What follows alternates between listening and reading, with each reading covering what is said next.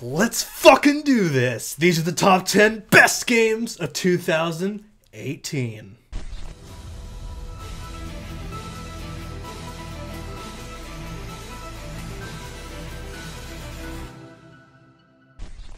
(2018) Wow, what an amazing year for games. I usually tend to say that every single year, but I'm telling you guys, this year in particular had some of the best games I have ever played in my entire life, and I am super excited to make this video. And as with all top 10 lists, this one in particular is concrete. It is factual. This is not opinionated. This is completely fact. This is the truth. Anyone that disagrees with this list is invalid. Now, of course, guys, I'm being completely sarcastic. This list is my personal one. It's totally biased. There's a 99% chance that our opinions are going to be different, and that's fine. It's great to have different opinions. Nothing wrong with that. It's just that these games in particular are the ones that personally hit hard home right here, just for me. These are the games that I'm going to look back a few years from now and go, man, that was an amazing experience. What a time for games that year was. Whew. So this is completely my own personal opinion. The games that got me personally, emotionally invested in, caring about the gameplay, the story, the characters, every aspect about the game is what contributes to how I wrote this list. So not only is this list just my own personal opinion, but I'm just one person. I haven't been able to play every single solitary game that released this year, so because of that, there's probably not going to be a game or two that you guys probably wanted to be on this list, but it's not there simply because I haven't played it. That includes games like Hitman 2. I'm sure it's definitely worthy to be on this list from all the great things I've heard about it. Unfortunately, I just haven't been able to play that one, so therefore, games like that and other ones that have come out this year that I haven't been able to play just won't be on this list. And are any of these games perfect? No, absolutely not. Not saying anything like that. But these are the types of games for me that I'm going to look back on and look at as milestones for other developers and publishers to look at, and really look at these as where I really think that the gaming industry should be looking at going forward in the development process. So with all those fucking disclaimers out of the way, let's get right into it. Coming in at number 10 is Detroit Become Human. I gotta tell you guys, this one really took me by surprise just because these types of games I'm not really hugely into, or there's not a whole lot of actual gameplay. It's mostly just walking around and clicking on stuff. Not really a big fan of those, but I gotta say, a friend of mine really pushed me to try this one out, so I said, fuck it, I'll try it out. So glad I did. This was an emotional roller coaster from start to finish, and this is one of those games where you really get invested in all three of these characters that are really important to the story. This is also a game where if you pick a specific choice, that choice has consequences, and none of the choices in this game are easy. Whenever a character dies, man, you feel it. You feel it, man. Even though there's a way to keep all characters alive at the end, it's not easy to do. The voice acting was great, story was great, the writing was great, music was great, and overall, I think that's one of the best create-your-own story games that I've played this year, maybe even ever of the games of this specific type. So props to the people that made this one.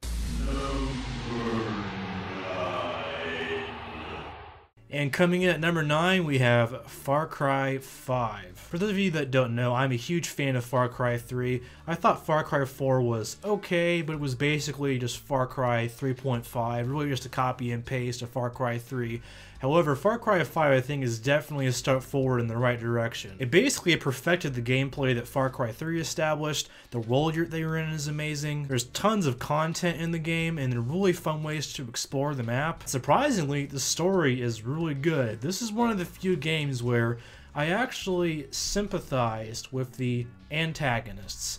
I usually don't question the line between good and evil. However, this game really blurs that and really kind of makes you almost side with the bad guys, if you could even call them that, which I gotta give props to. The story was actually really well written. And not just that, but playing this game with a buddy is so much fun. I know that's pretty much how every game is, but with this one in particular, just being able to freely explore the map with your friend, I think it's a co-op experience that nobody should miss.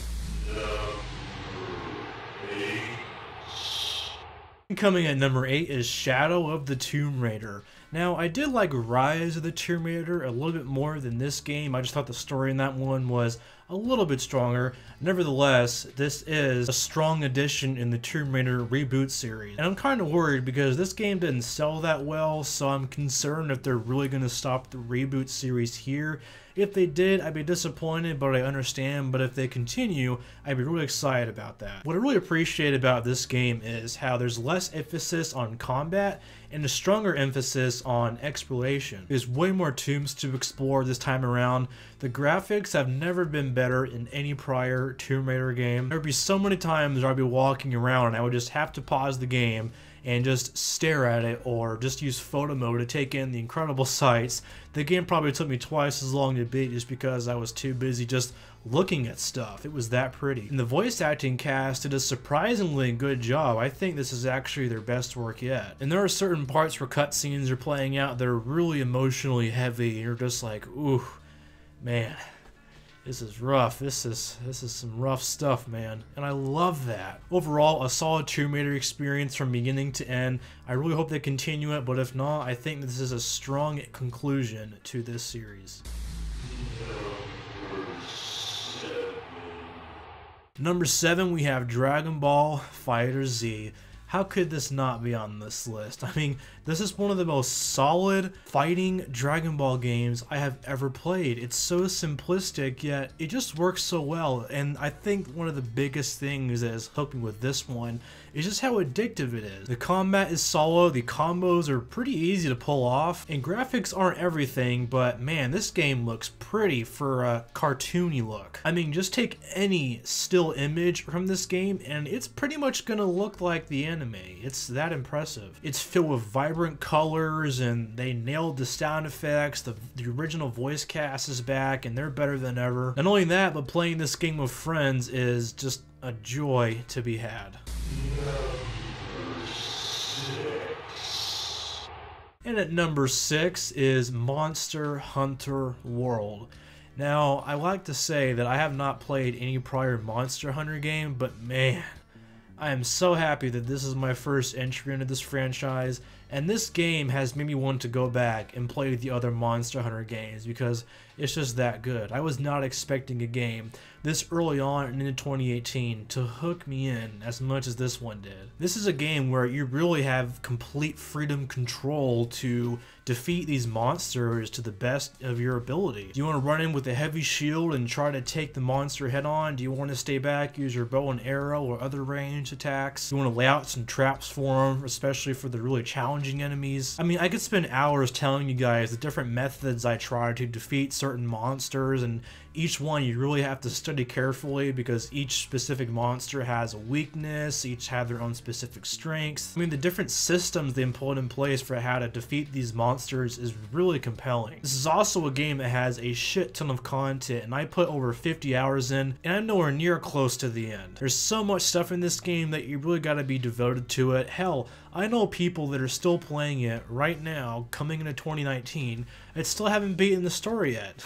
That's how much content is in this game, and really, it is kind of set up to be an infinite experience, which really surprised me. I knew it was going to be an RPG game of sorts, but I thought it would just be going from quest to quest with the occasional side quest. There's a lot more to it than that. So if you guys are into RPGs with really intricate systems where you have to figure out specific ways to beat your enemies, and you're willing to devote a shit ton of your time into one game, Monster Hunter World is the game for you.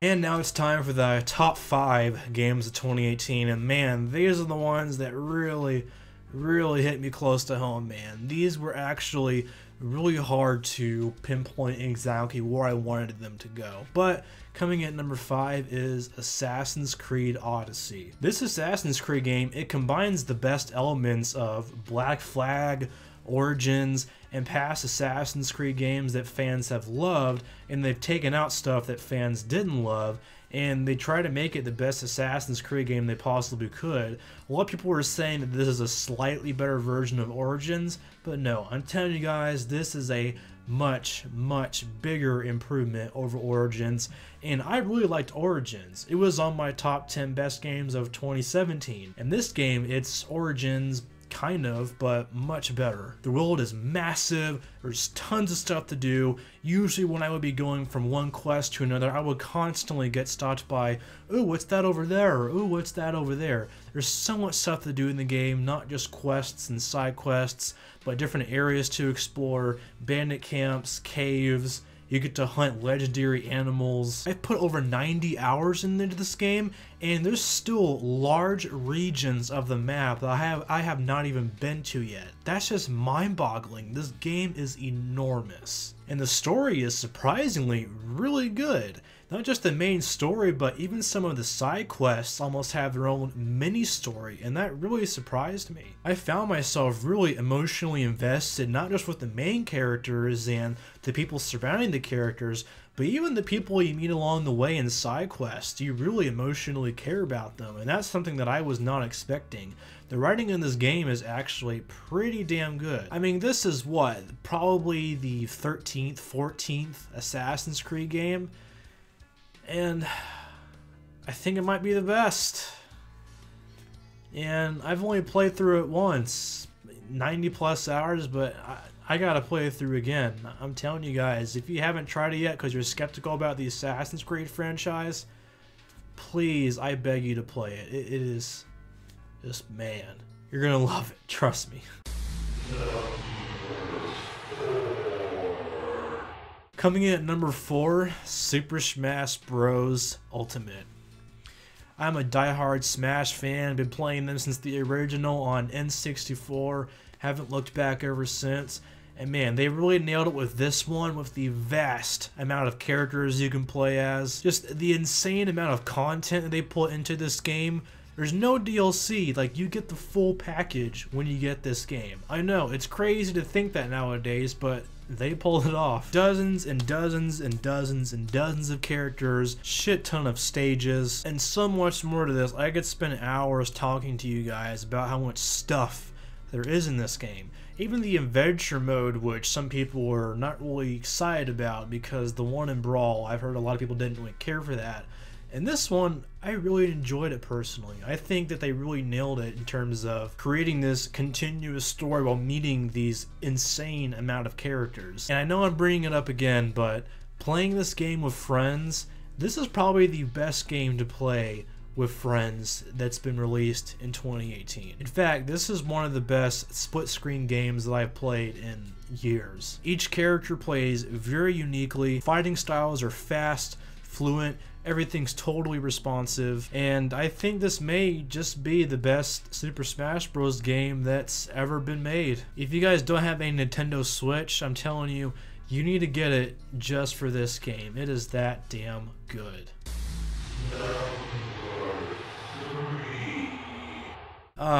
This game did not fail to disappoint. Spider-Man for the PS4. This is easily the best Spider-Man game I've ever played, and that's saying a lot because I played a lot of them, have enjoyed a lot of them that have been released in the past, but this one I think is the best. In a way, this is almost like Spider-Man 2 that came out in 2004, but way better.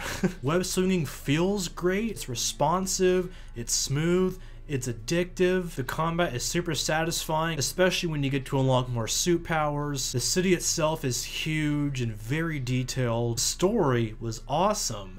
I never thought I would see a Spider-Man game like this, where basically all of the things that I've dreamt of as a child that I've wanted to be in a Spider-Man game are in this one, pretty much. And you can tell that this game was made with a lot of passion and a lot of love for the source material, and it just bleeds off of the screen.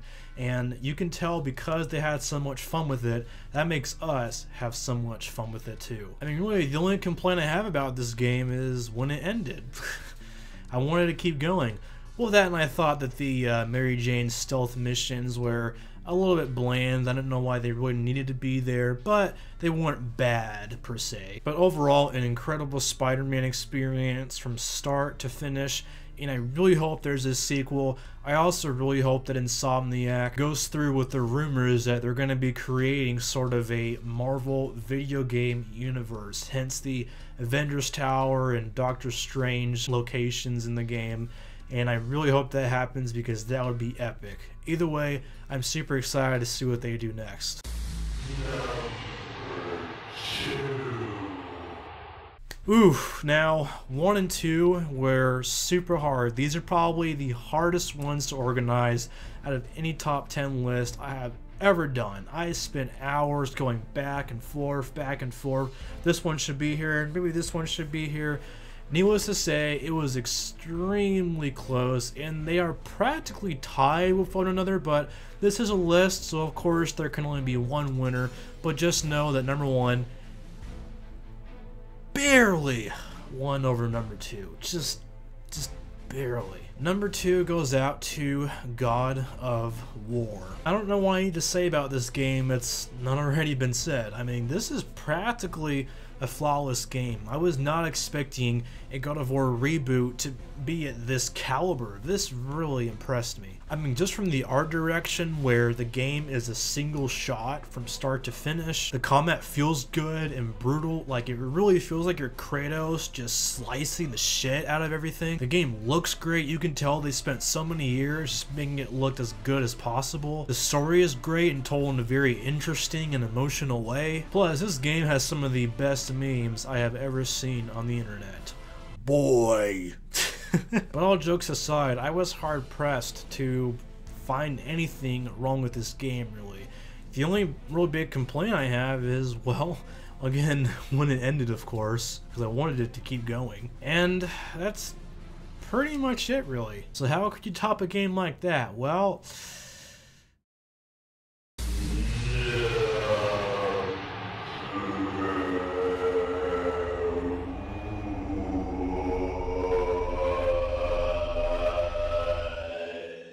in my personal number 1 favorite game of 2018, of course, goes to Red Dead Redemption 2.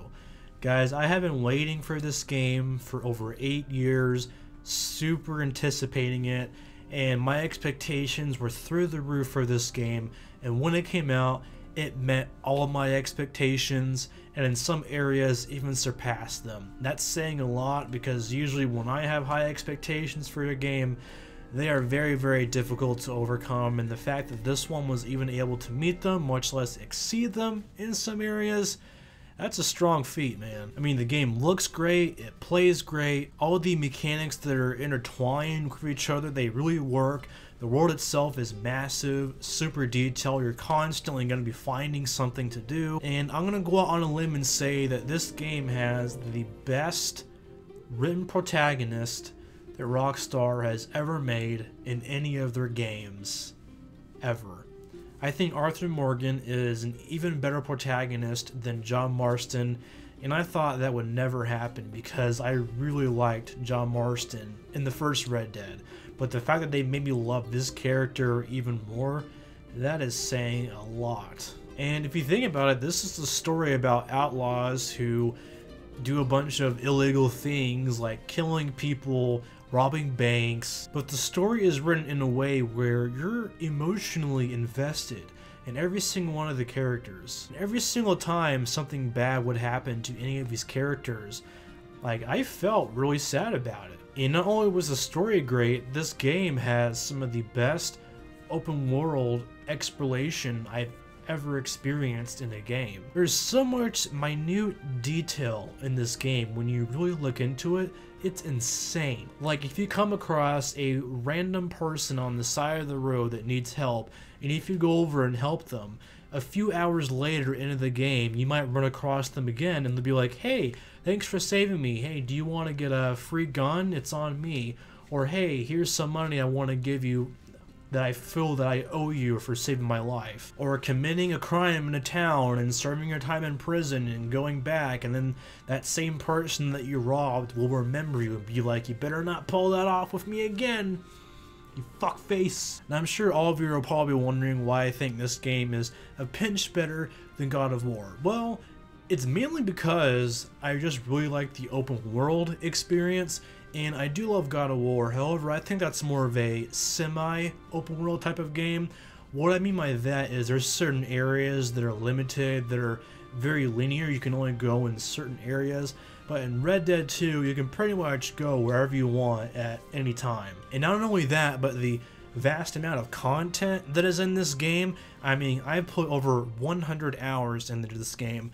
There's still a shit ton of stuff I have yet to see and do. And apart from the online, which I do think has quite a few issues that need to be ironed out before that's released, the single player aspect of Red Dead 2 is one of the best experiences I've ever had playing a single player game in my life. So if you guys haven't played Red Dead 2 because you're skeptical about it, you're not quite sure if it's worth the hype, just take it from me. I really think it's one of the best games you'll play, at least this generation. I'm telling you, it's that fucking good. Well guys, that wraps up my top 10 best games of 2018. I would love to hear what your guys' favorite games of 2018 were. Feel free to let me know in the comments below. And I'll see you guys when I do my top 10 worst games of 2018. And oh boy, I got some things to say in that one. If you enjoyed my video, feel free to smash that like button. And as always, be sure to subscribe.